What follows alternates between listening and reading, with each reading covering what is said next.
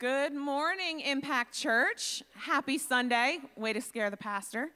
Happy Father's Day. Happy Father's Day. If everybody could go ahead and stand up, we're going to go ahead and say a little prayer together, and then we're going to begin worshiping together. Dear Heavenly Father, thank you so much. Thank you for the love that you shed onto each and every one of us. Dear God, thank you for providing that model of what the best father could ever be, that unconditional love. I thank you for each and every father and father figure that is here in this building or online today. God, I just ask that you continue to pour your knowledge and your wisdom into each of them so they can continue to just be that guiding figure in their families and friends' lives. God, I am so thankful for each and every person here today. Please just have us to open our hearts and our minds to worship and have us just enjoy everything that today has to offer. In your name we pray, amen.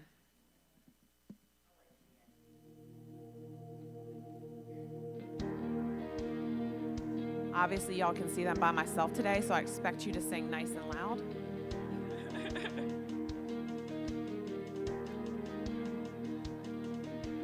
Saturday was silent. Surely it was through, but since when has impossible ever stopped you? Friday's disappointment is Sunday's empty tomb, but since when has impossible ever stopped you?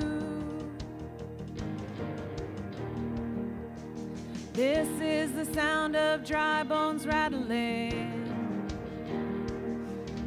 This is the praise make a dead man walk again. Open the grave, I'm coming out. I'm gonna live again.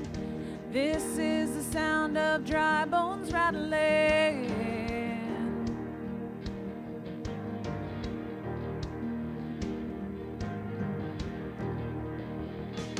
Pentecostal fire, stirring something new, yeah. You're not gonna run out of miracles anytime soon. Resurrection power, it runs in my veins too, yeah. I believe there's another miracle here in this room. This is the sound of dry bones rattling. This is the praise, make a dead man walk again. Open the grave, I'm coming out. I'm gonna live again.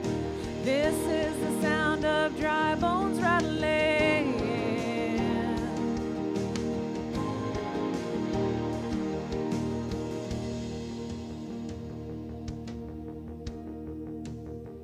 My God is able to save and deliver and heal and restore anything that he wants to.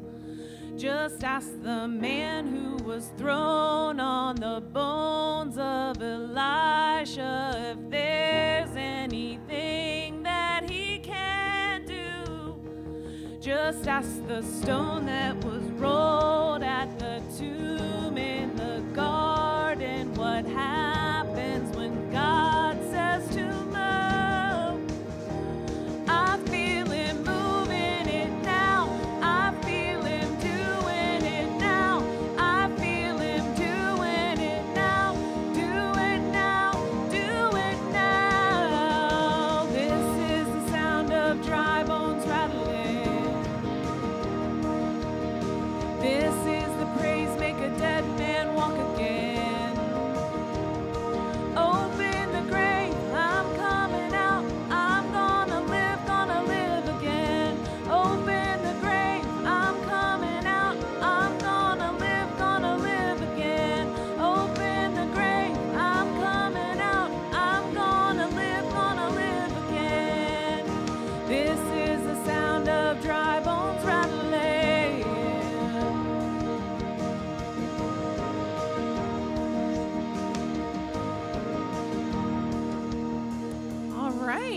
go ahead and take just a couple of moments to welcome everybody this morning.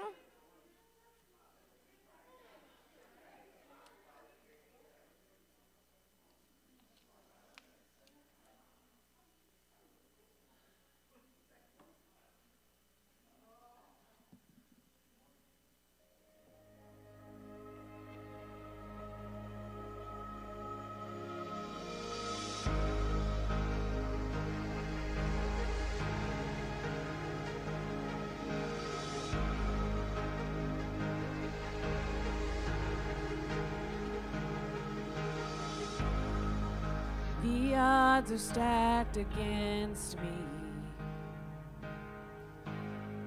I'm surrounded on all sides. But I've heard you can part the waters.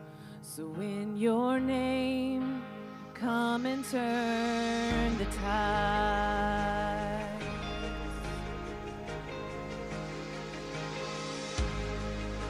I'm staring at this mountain. No chance I'm getting through. But I've heard they can melt before you. So in your name, I'm asking it to move. Let that breakthrough, miracle, power pour out. I need a breakthrough, miracle, moment right now. Only in you and with you, my victory is found. Bring that breakthrough, miracle, power, let it rain down.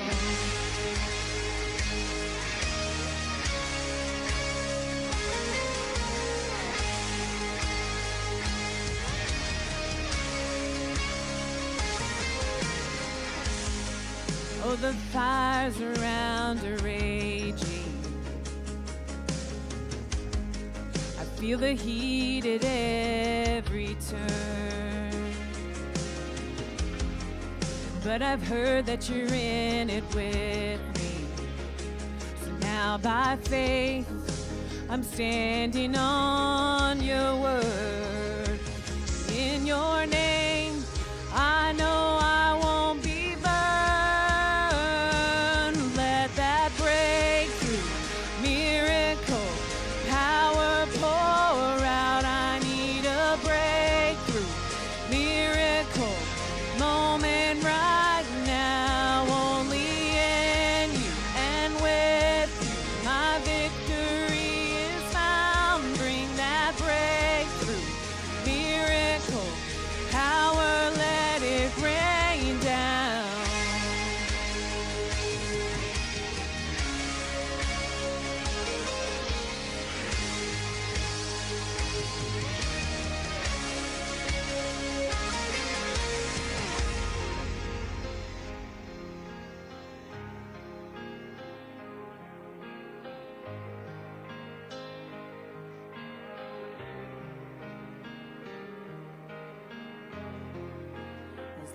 you're in it. The story's not finished. I know you've overcome, so I know I'll overcome. As long as you're in it, the story's not finished. I know you've overcome, so I know I'm gonna overcome with you.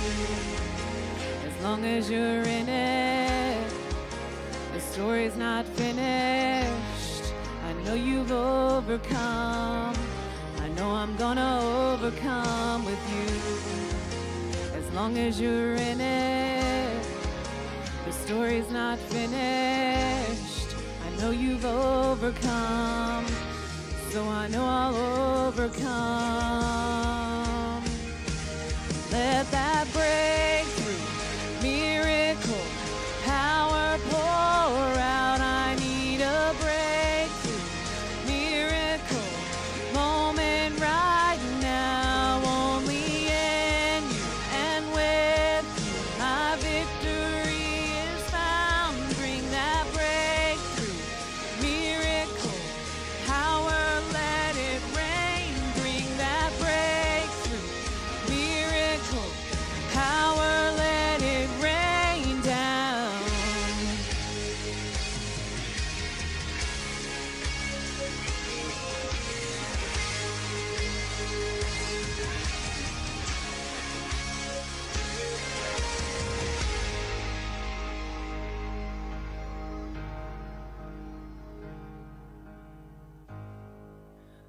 cross stands before me.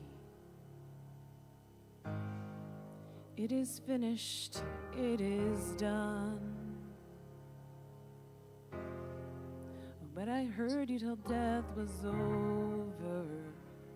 So in your name, I'll claim this fight is won.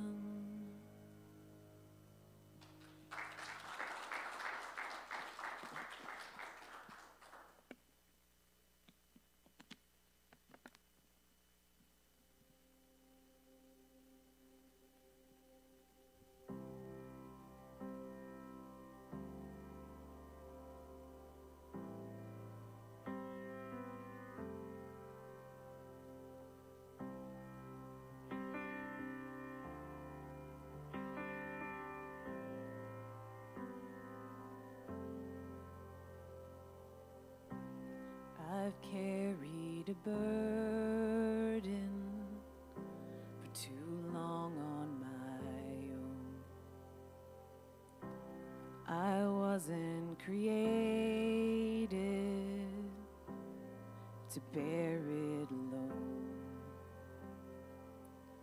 I hear your invitation to let it all go. I see it now, I'm laying it down. I know that I need you. I run to the Father, I fall into grace. I'm done with the hiding, no reason to wait. My heart needs a surgeon, my soul needs a friend. So I'll run to the Father again and again and again and again. Oh, oh, oh. You saw my condition, had a plan from the start. Your Son for redemption, the price from the heart. And I don't have a context for that kind of love. I don't understand, I can't comprehend. All I know is I need you. I run to the Father, I fall into grace. I'm done with the hiding, no reason to wait. My heart needs a surgeon, my soul needs a friend. So I run to the Father again and again and again and again. Oh, oh, and again and again and again and again. Oh, oh, oh, my heart has been in your sights long before my first breath. Running into your arms is running from life, from death. And I feel this rush deep in my chest. Your mercy is calling out. Just as I am, you pull me in. I know I need you now. I run to the Father, I fall into grace. I'm done with the hiding, the reason to wait. My heart needs a surgeon, my soul needs a friend. So I run to the Father again and again. I run to the Father, I fall into grace. I'm done with the hiding, no reason to wait. My heart found a surgeon, my soul found a friend. So I run to the Father again and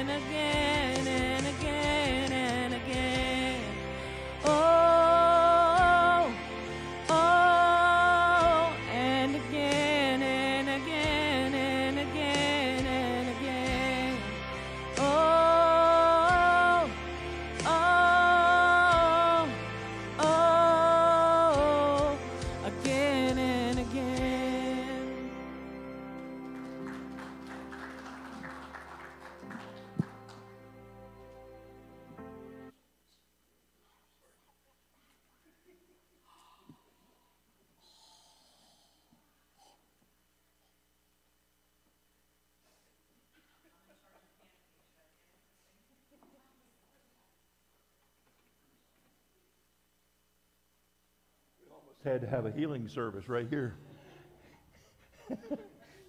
That really, have you ever pinched your finger like, you know what I mean? Like that really hurts.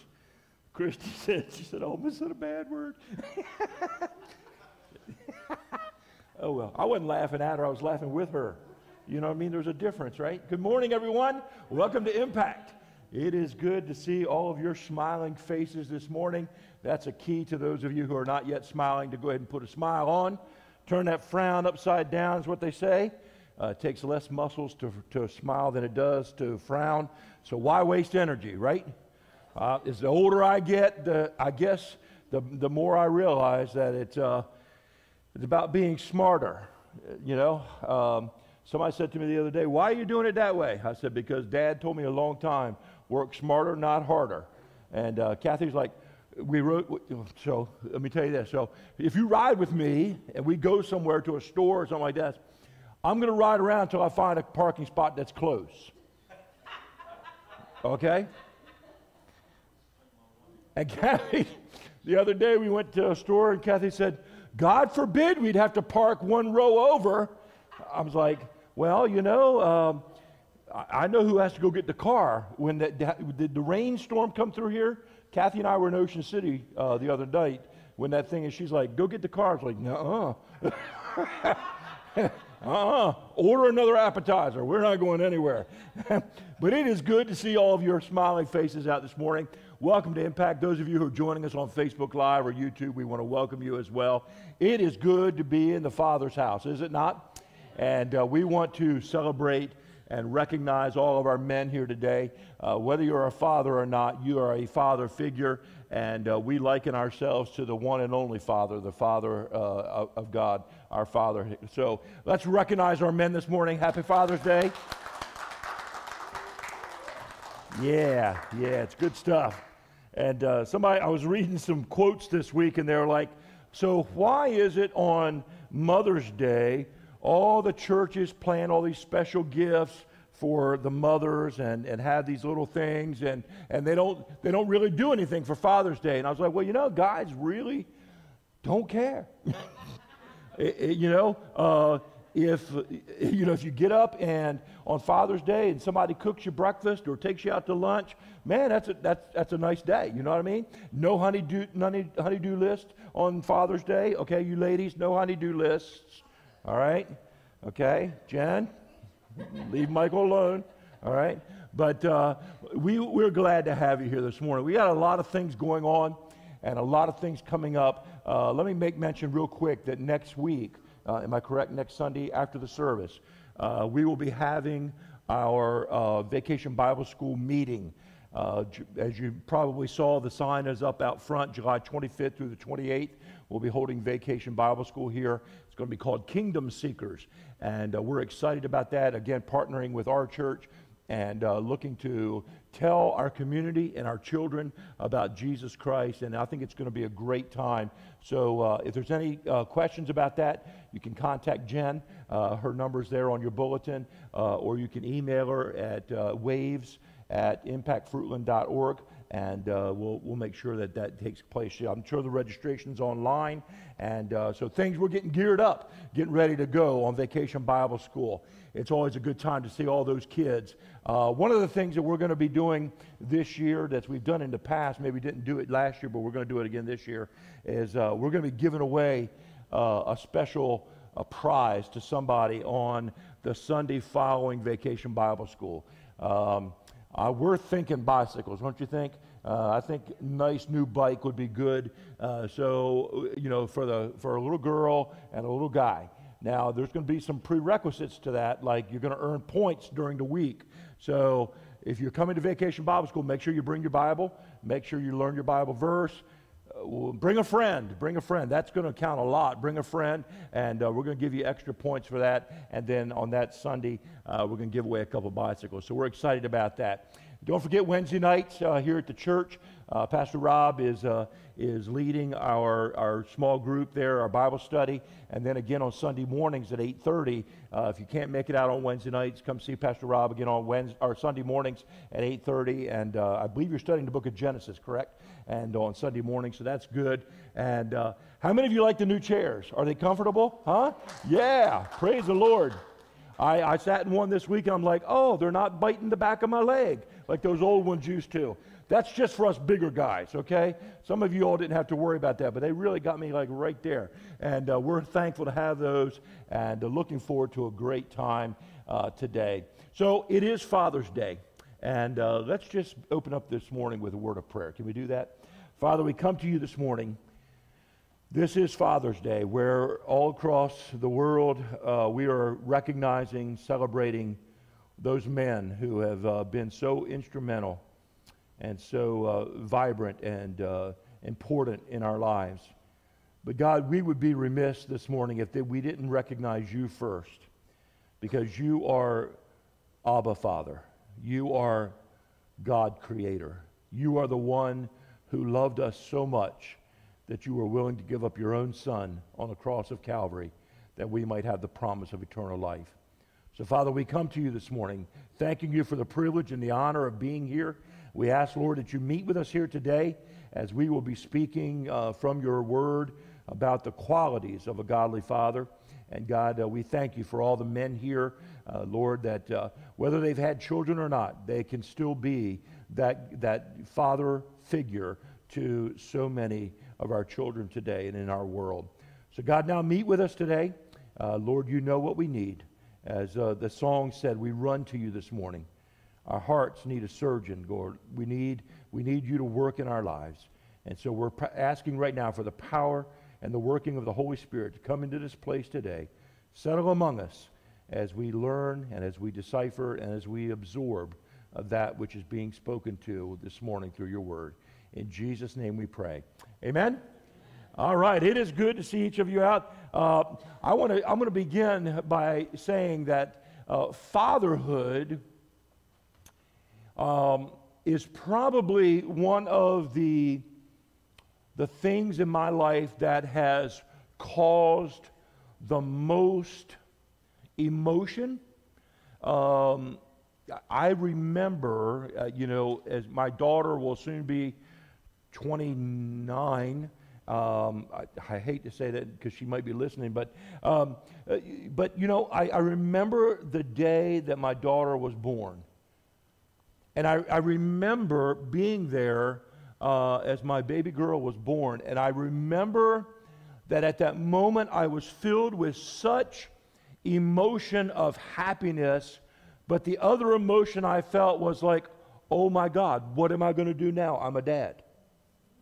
Some of you guys, you've been there with me, okay? And so it was like all of a sudden, all this responsibility came to the realization that now, not only was it just me and my wife, but rather there was another person whom I had the responsibility of overseeing, of raising, of taking care of. And then when my son was born, it was a double emotion. As well as that, I figured, I gotten 4 years in before Hunter came along. I figured I learned a little bit, and then I realized that I really didn't know anything, because parenting girls and parenting boys are totally opposite. Am I right?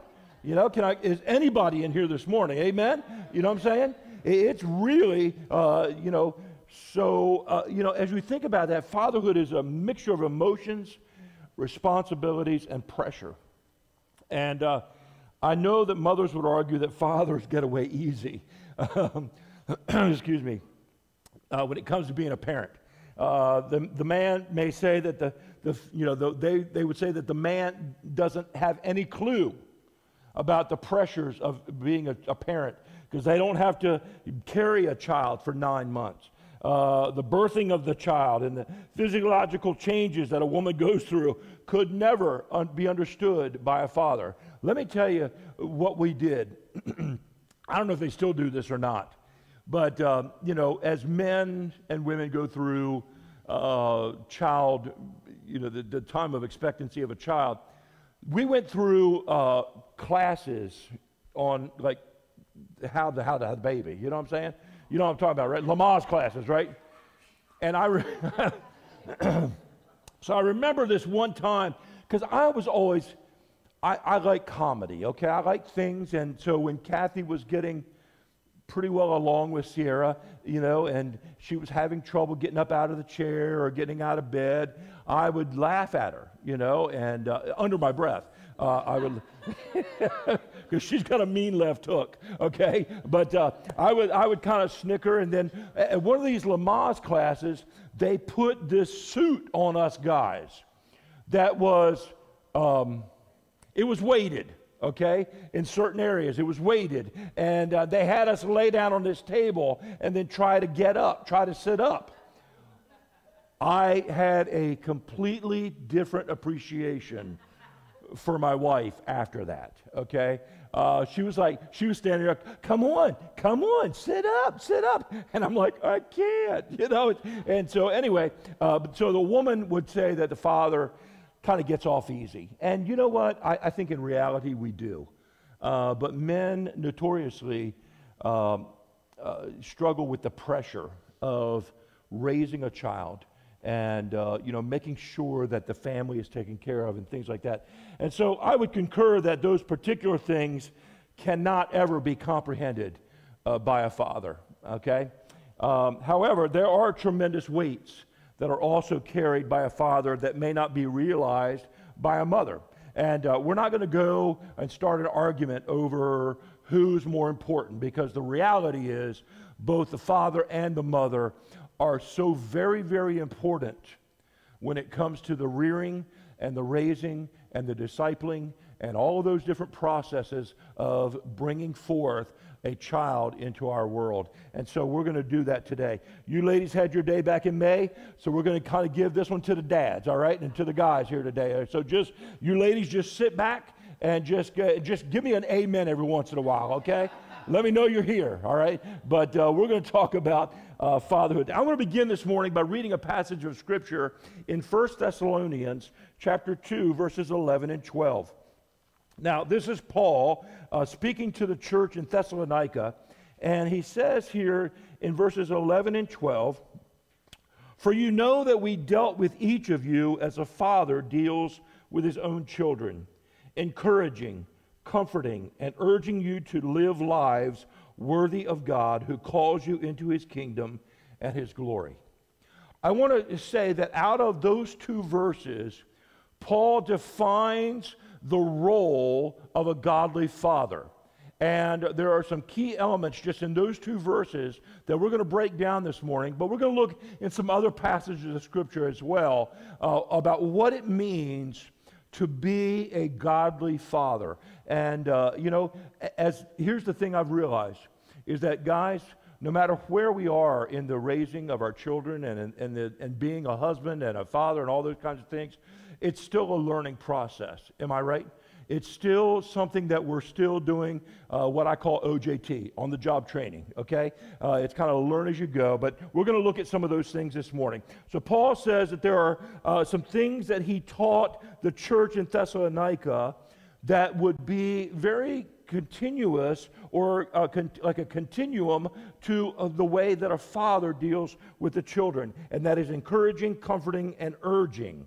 Okay, so we're going to look at those three perspectives this morning as we break down. So the number one in your notes here on the back of your bulletin there, number one, the effects of a godly father is this, that the godly father encourages his children.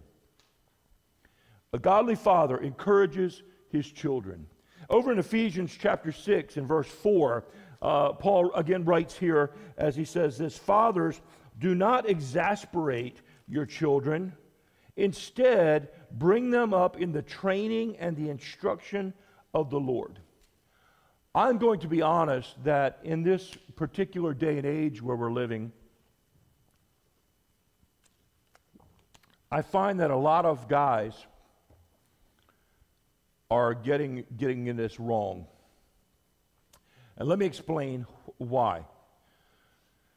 A few years ago, I went over to the Fruitland Falcons Stadium to watch a football game, little teeny guys football, Falcons football. And I watched this 8-year-old kid come off the field and was so excited that he had made a tackle against the opposite team. And he came over, and his dad was there, and he was going like this, and his dad just kind of did one of these things. And so I thought, that's kind of odd.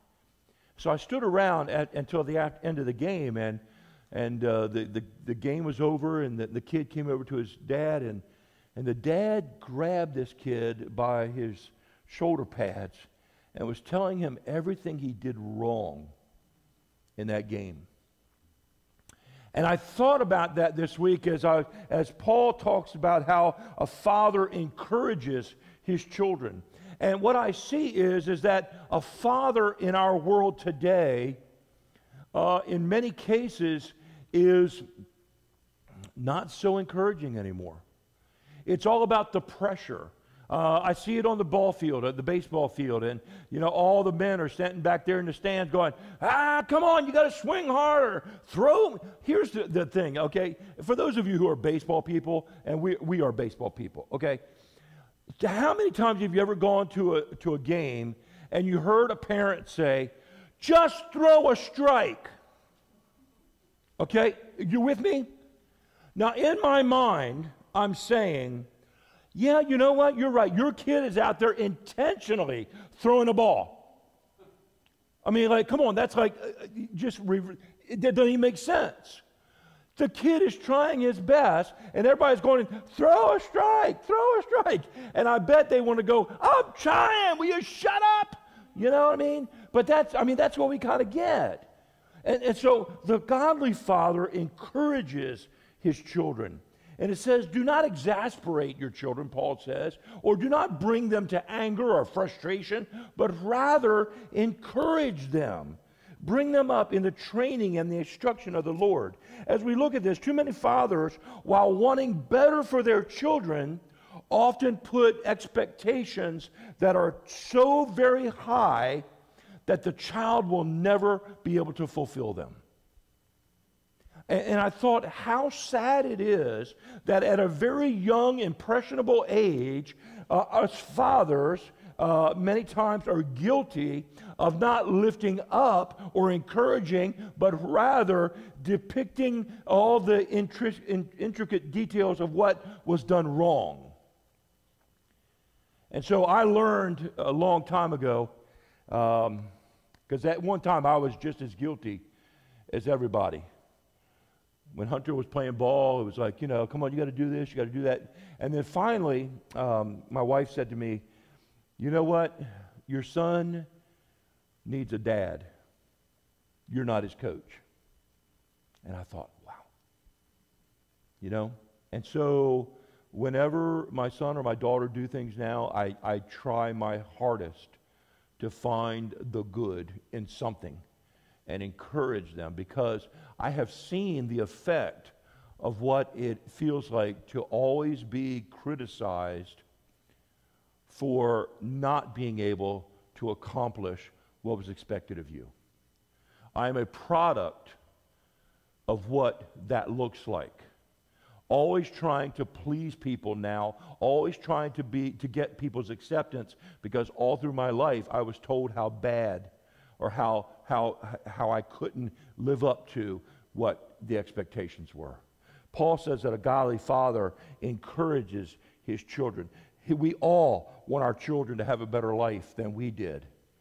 But there's a way of showing that without placing so high of expectations on them that they are never able to accomplish it. And so the godly father encourages. My son is going to be 25 next week. And there are times when he'll call me and he's like, hey, kind of go like this. I had a bad day at the office. What he really means, I had a bad day on the mound.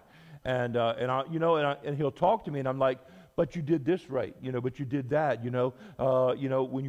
we've got to be the ones, the godly father's got to be the ones that looks outside of all the areas of mistakes and encourage those to keep going. You know what I mean? So the godly father encourages his children. Number two, we find that the godly father comforts his children. The godly father comforts his children. Now, let me say that this is kind of new in our culture, and I'll explain. Most of us, as I look around today, probably grew up with a father who worked very long hours, right?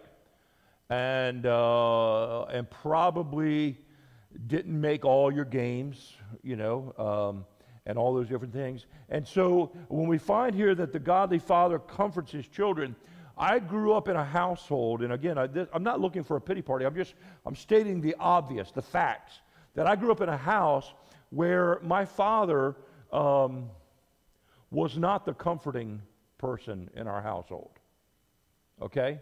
And so, you know, I grew up in a household where the words, "I love you," were not spoken as often as they should have been in my mind, because in his mind, I was supposed to know that, okay?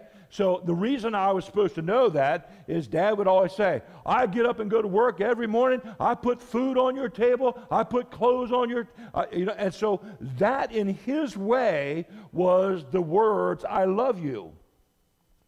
But what he failed to recognize until very, very late in his life was that what I was longing for, I didn't want that other stuff. I didn't care about that other stuff.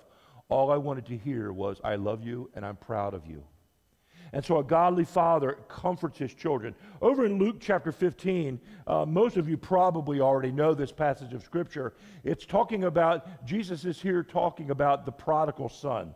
And I want to begin by looking this morning at verses 11 through 32. And I want to break down some key components here of the parable here. So as we look at this, Jesus continued, "There was a man who had 2 sons. And the younger one said to his father, 'Father, give me my share of the estate.' So he divided his property between them. Not long after that, the younger son got together all he had, set off for a distant country, and there squandered his wealth in wild living." Some of you guys, you've been there? I'm with you, okay. After he had spent everything that he had, there was a severe famine in that whole country, and he began to be in need. So he went and hired himself out to a citizen of that country, who sent him to his fields to feed the pigs. I'm going to tell you something, friends. I've been a pig feeder, and it ain't cute, and it ain't fun, and pigs, when they talk about pigs slopping, you better believe pig slop, okay? And so he found himself feeding pigs. He longed to fill his stomach with the pods that the pigs were eating, but no one gave him anything. When he came to his senses, he said, "How many of my father's hired men have food to spare, and here I am starving to death? I will set out and go back to my father and say to him, 'Father, I have sinned against heaven and against you. I am no longer worthy to be called your son. Make me like one of your hired men.' So he got up and went to his father. Now, but while he was still a long way off," I love this, "his father saw him and was filled with compassion for him. He ran to his son, threw his arms around him, and kissed him. The son said to him, 'Father, I have sinned against heaven and against you. I'm no longer worthy to be called your son.' But the father said to his servants, 'Quick, bring the best robe and put it on him. Put a ring on his finger and sandals on his feet. Bring the fattened calf and kill it. Let's have a feast and celebrate. For this son of mine was dead, and he's alive again. He was lost, and he's now found.' So they began to celebrate." Now, most people will stop there with the parable of the lost son. But I want to go on. Meanwhile, the older son was in the field. And when he came near the house, he heard music and dancing. So he called one of the servants and asked him what was going on. "Your brother has come," he replied, "and your father has killed the fattened calf because he has him back safe and sound." The older brother became angry and refused to go in. So his father went out and pleaded with him. But he answered this father like this, "Look, all these years I've been slaving for you and never disobeyed your orders. You never gave me even a young goat so I could celebrate with my friends. But when this son of yours, who has squandered your property with prostitutes comes home, you kill the fattened calf for him. My son, the father said, you are always with me, and everything I have is yours. But we had to celebrate and be glad because this brother of yours was dead and is alive again. He was lost and is now found. You see, in this, the reaction of a godly father that comforts his children, this father could have reacted a very different way than what the parable of Jesus records. He could have acted a whole lot different to the younger son. And many of you, like myself, probably could see yourself as being the younger son in this parable. Here's how the father could have responded. What are you doing back here? You've lost all the money that I gave you. What are you doing? You didn't think about the consequences of your actions. What are you doing? You weren't responsible. Do you see how the father could have turned this whole entire setting around? But what got me the most was the way the father responded. Because I don't know about you, but I see in verse 20, the latter part of 20, that it says when he got up and went to his father, and he says that his father, while the son was still a long way off, his father saw him and was filled with compassion. That tells me that even though this father had given up a part of everything he had worked for all his life, and although the son had demanded his part of it, and he had given it to him, and he had gone out and done things that would not be the most beneficial, the wisest choice, but it told me there that the father was always looking for the return of his son. And I thought to myself, how often is it as parents, how many nights have we sat up and waited? My mother, who 7 years ago passed away this past week, I remember the many nights of coming in the door well past what my curfew was supposed to be. And I remember walking in the door trying to be real quiet, not turning on any lights, tiptoeing through the living room, only to hear her rocking chair squeak. And there she was. And I remember one particular night I came in and I had indulged in some liquid petrol. Can I put it that way? And I went to the bathroom with uncontrollable body movements. And I remember falling into the tub and tearing the toilet paper hanger off the wall. And I got up the next morning, and Mom never said a word. And I thought, she could have acted a whole lot different. I did have to fix the toilet paper holder. But anyway, this father could have acted a whole lot different than what he did. But he comforted his child. The godly father comforted the son and welcomed him back home. Now, ironically, the older son was furious because his father had welcomed the irresponsible younger son back. But I want to focus on verse 28 through 30. Again, the older brother became angry and refused to go in, so his father went out and pleaded with him. But he answered his father, "Look, all these years I've been slaving for you, never disobeyed your orders. You've never given me anything," is basically what he said, "so that I could celebrate with my friends.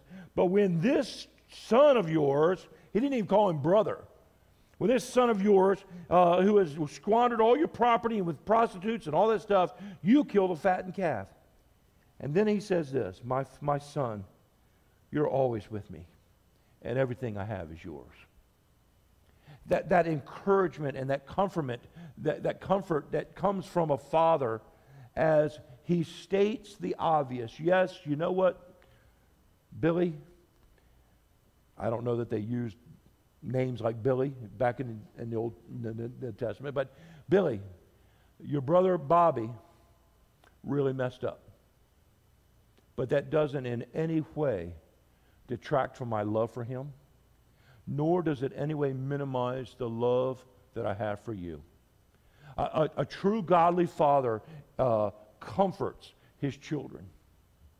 Now, I do know that there are times when our child needs one or the other of the parents. Am I right?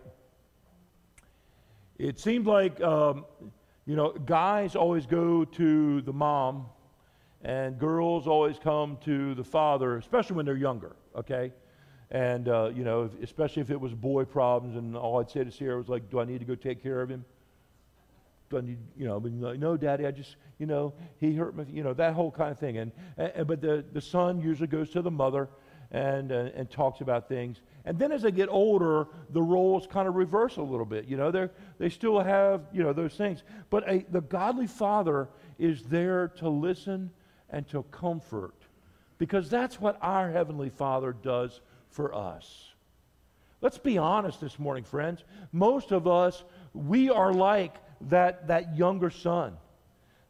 We go off and do our own thing. We go off and make bad choices. We go off and squander. I'm going to say, I can tell you this, I've never been with a prostitute, okay?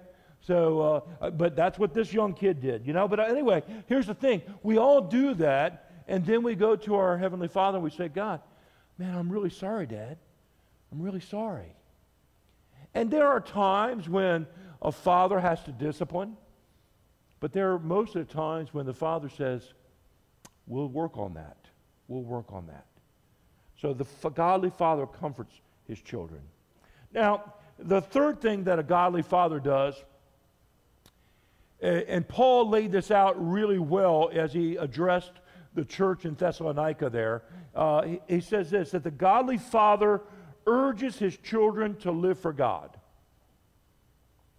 The most important thing that you guys can do, and you ladies can do as parents, is to encourage your children to live for God. Because yes, you can inspire them to become doctors. You can inspire them to become whatever it is they want to be. But the most important job that you and I have as a parent is to encourage our children to live for God. Because all that other stuff will not matter one day. All that's going to matter is whether or not our children have heard about the name of Jesus Christ and whether or not they have accepted Him as their Lord and Savior. That's what's going to matter. Over in the Old Testament, in the book of Deuteronomy, in chapter 6, Moses writes these words, verses 4 through 9. And I thought this was pretty cool about what he says about his fathers. He says, "Hear, O Israel, the Lord your God is one. Love the Lord your God with all your heart, with all your soul, with all your strength. These commandments that I give you today are to be upon your hearts." Now look what he says here. "Impress them on your children. Talk about them when you sit at home and when you walk along the road, when you lie down and when you get up. Tie them as symbols on your hands. Bind them on your foreheads. Write them on the door frames of your houses and on all your gates." Moses is saying here, the most important thing that we can do as fathers and as parents is to encourage and urge our children to live for God. We teach our children through what we say. We teach our children by what we do. And there's a song and a video that I want you to watch for just a second, because I think it speaks very, very strong volumes to what Moses was referring to here. This is it.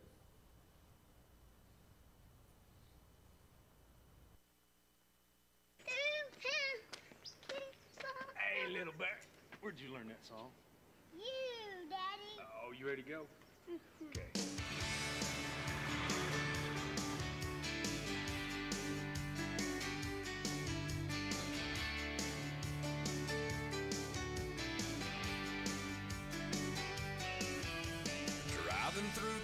just my boy and me, with a Happy Meal in his booster seat, knowing that he couldn't have the toy till his nuggets were gone. A green traffic light turned straight to red. I hit my brakes and mumbled under my breath. His fries went a-flying and his orange drink covered his lap. Well, in my 4-year-old said a 4-letter word. It started with S, and I was concerned. So I said, son, now where'd you learn to talk like that?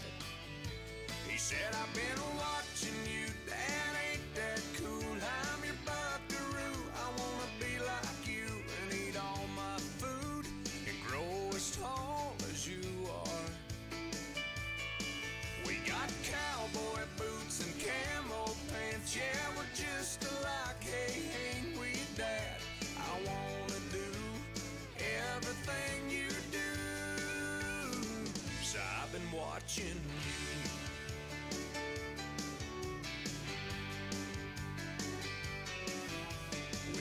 Back home and I went to the barn. I bowed my head and I prayed real hard. Said, Lord, please help me help my stupid self. Then this side of bedtime later that night, turning on my son Scooby-Doo nightlight. He crawled out of bed and he got down on his knees. He closed his little eyes, folded his little hands, spoke to God like he was talking to a friend. And I said, son, now where'd you learn to pray like that? He said, I've been watching you, Dad, ain't that cool? I'm your buckaroo, I wanna be like you and eat all my food and grow as tall as you are. We like fixing things and holding Mama's hand. Yeah, we're just alike, hey, ain't we, Dad? I wanna do everything you do, so I've been watching you. With tears in my eyes, I wrapped him in a hug. Said, my little bear is growing up. And he said, but when I'm big, I'll still know what to do. 'Cause I've been watching you, Dad, ain't that cool? I'm your buckaroo, I wanna be like you and eat all my food and grow as tall as you are. By then I'll be strong as Superman, we'll be just alike, hey, won't we, Dad? When I can do everything you do, 'cause I've been watching you.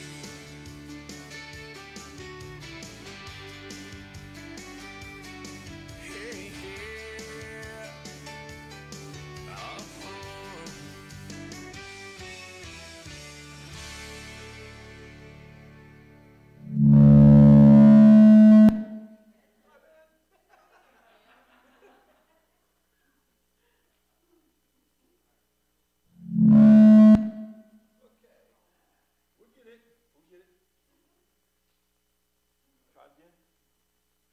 The trouble is not in your set. I can't hear a thing. You see, our children learn by what they see and they hear. And I think, you know, that riding and the spilling of the French fries, I think we've all been there with our children at one time or another. And like, where did you hear that? I heard it from you, Dad. Oh, my word.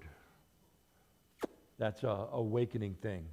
But a father urges his children to live for God.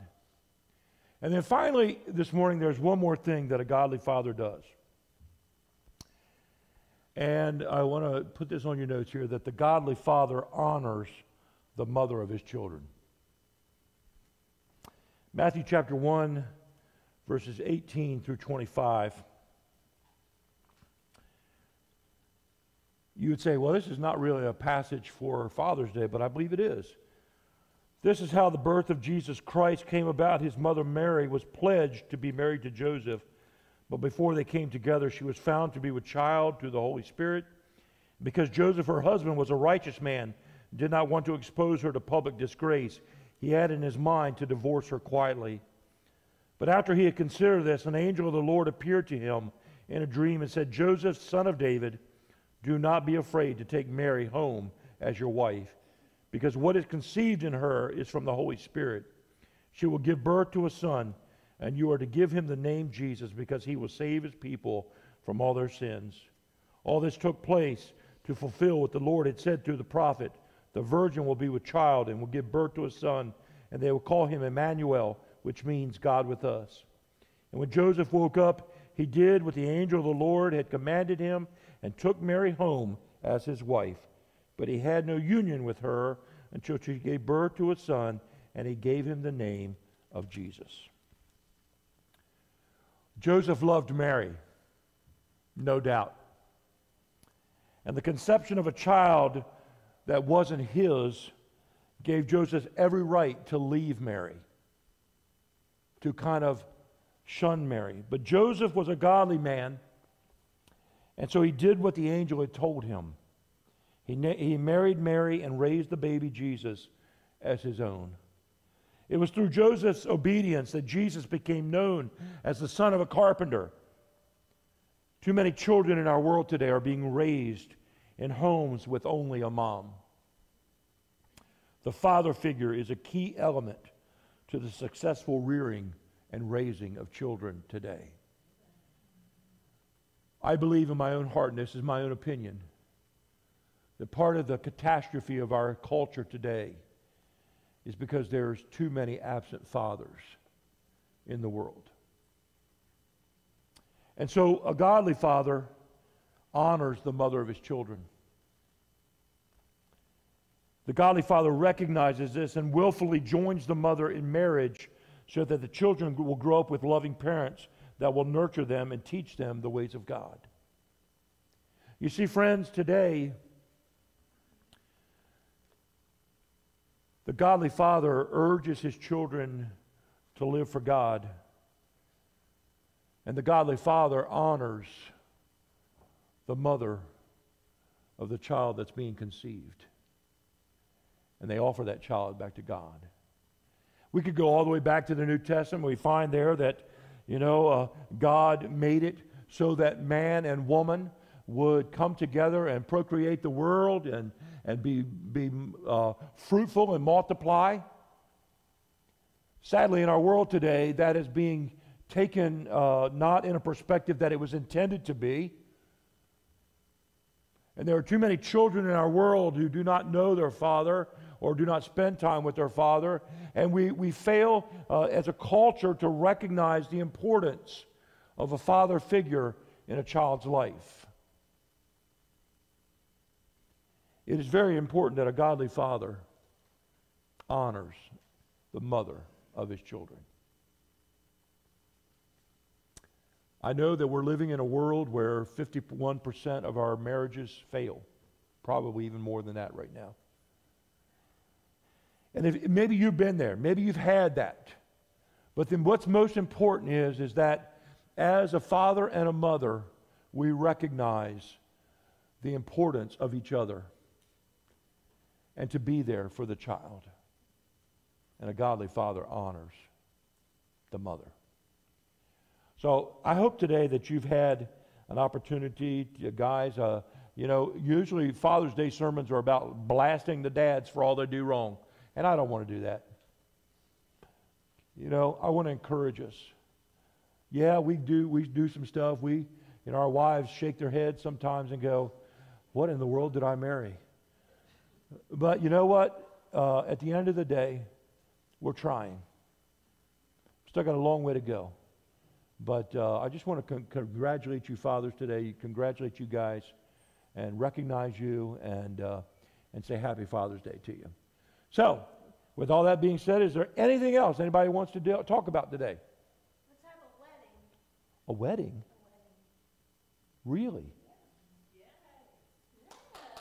A wedding. I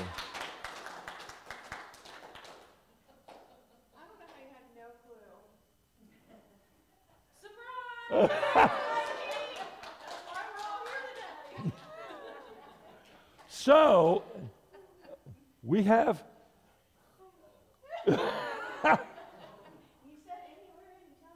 You said anywhere, anytime. Here we are, Mike. Anywhere, anytime. And you got a new shirt, man. So we've been praying and planning this for a while, and I'm hoping he's going to say yes.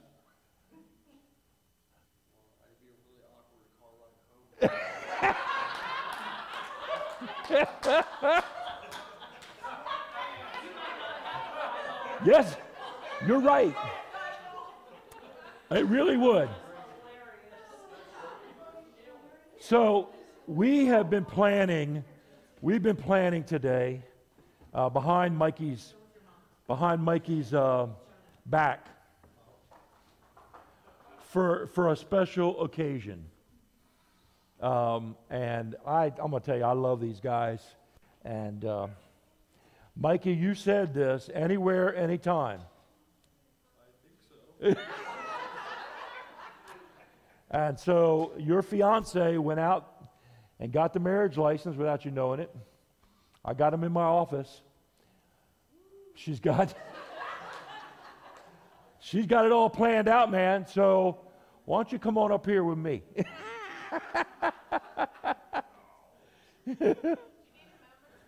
Do you need us to push pause like on the live feed and everything, or you're good? Come over here on this side, brother.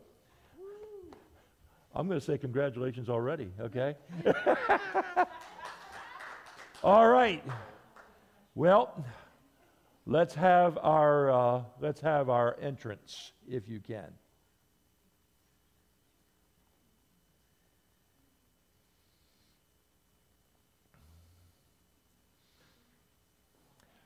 Why don't you guys come right on up here, and then I'm going to walk down. How's that?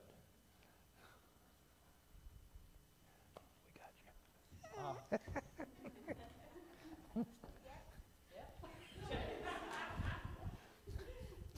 Jonah, why don't you come over here by your daddy, okay? And it really is okay if you guys get close together, okay?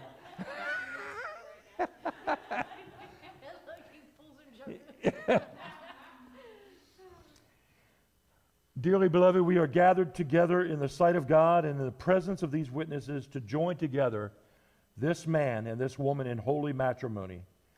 This is an honorable estate instituted of God and signifying unto us the mystical union which exists between Christ and his church.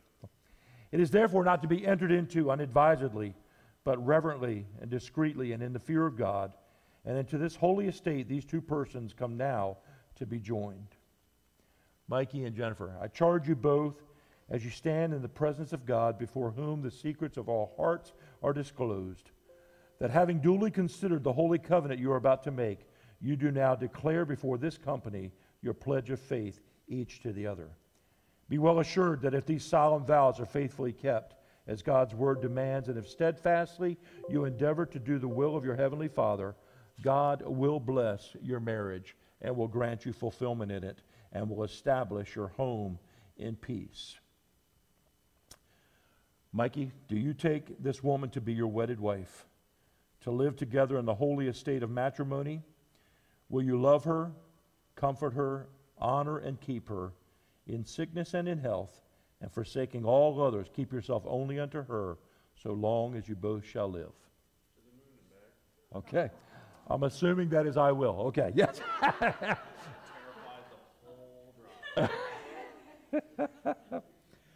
Jennifer, will you take this man to be your wedded husband, to live together in the holy estate of matrimony? Will you love him, comfort him, honor and keep him, in sickness and in health, and forsaking all others, keep yourself only unto him, so long as you both shall live?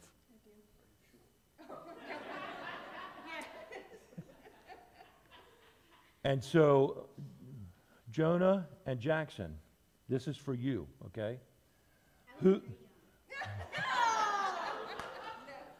Who gives this woman to be married to this man? And you both say, we will. We will, Jackson, we will, right? Okay. All right. So, Mikey, you got the hands of your bride here. And I want you to repeat after me. Okay? Not yet. Not yet. We're not putting the rings on yet. Okay. Hold on, Jen. Hold on, Jen. I, Mikey, take you, Jennifer, to be my wedded wife, to have and to hold from this day forward, for better, for worse, for richer and poorer, in sickness and in health, to love and to cherish, till death do us part. And according to God's holy law, I pledge you my faith. I pledge you my faith. All right. All right, Jen, now you're going to repeat after me. I, Jennifer, take you, Mikey. I, Jennifer, take you, Mikey. To be my wedded husband. To be my wedded husband. To have and to hold. To have and to hold. From this day forward. From this day forward. For better, for worse. For better, for worse. For richer, for poorer. For richer, for poorer. In sickness and in health. In sickness and in health. To love and to cherish. To love and to cherish. Till death do us part. Till death do us part. According to God's holy law. According to God's holy law. And thereto, And thereto, I pledge you my faith. I pledge you my faith. All right. Now let me have the rings. So Mikey and Jennifer have chosen the wedding ring as a symbol that will be known for all of the world. That as they put these on, what's amazing to me about the wedding ring is as you look at it, it is a complete circle. And the craftsman who created it did so intricately that you cannot tell where it started and where it ends. It's just a continuum. It goes round and round and round. So Mikey and Jennifer, as you take these rings, remember that every time there are those days that you're not going to like each other. But I want you, when that happens, I want you to look at this ring and said, to all eternity, to the moon and back. Yeah. So Mikey, take this ring and place this on the ring finger of your bride and repeat after me. This ring I give you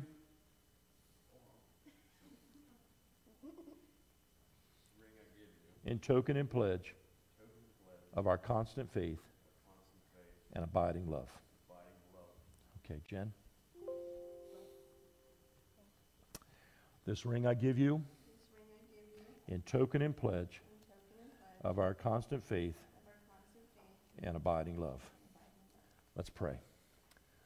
Father, we come to you right now, and we are so joyful to be able to spend this precious moment in all the expanse of eternity, God.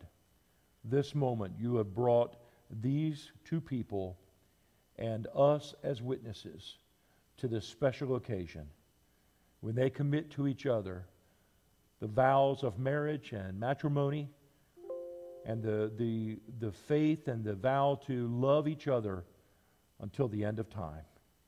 God, we ask you to bless them. We ask you to guide them and direct them. Allow their love to continue to be for each other as you have intended for marriage to be.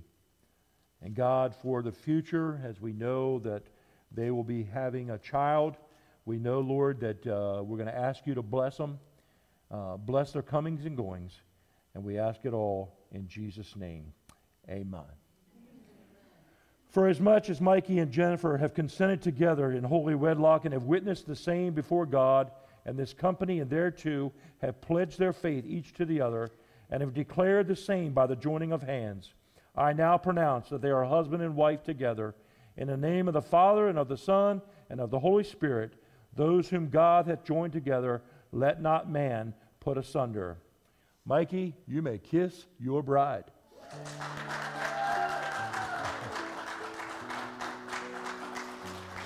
Ladies and gentlemen, it is my esteemed honor to present to you Mr. and Mrs. Mikey Hogan.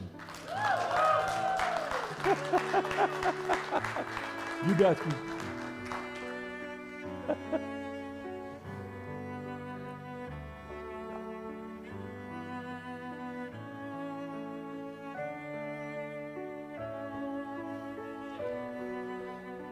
Ladies and gentlemen, that concludes our service for today. We thank you for joining us. Thank you for being a part of this special occasion. And for those of you who are on site, you're now welcome to join us in our fellowship hall as there's a dinner prepared, and we'll spend some time celebrating with Mikey and Jennifer. Thank you. God bless.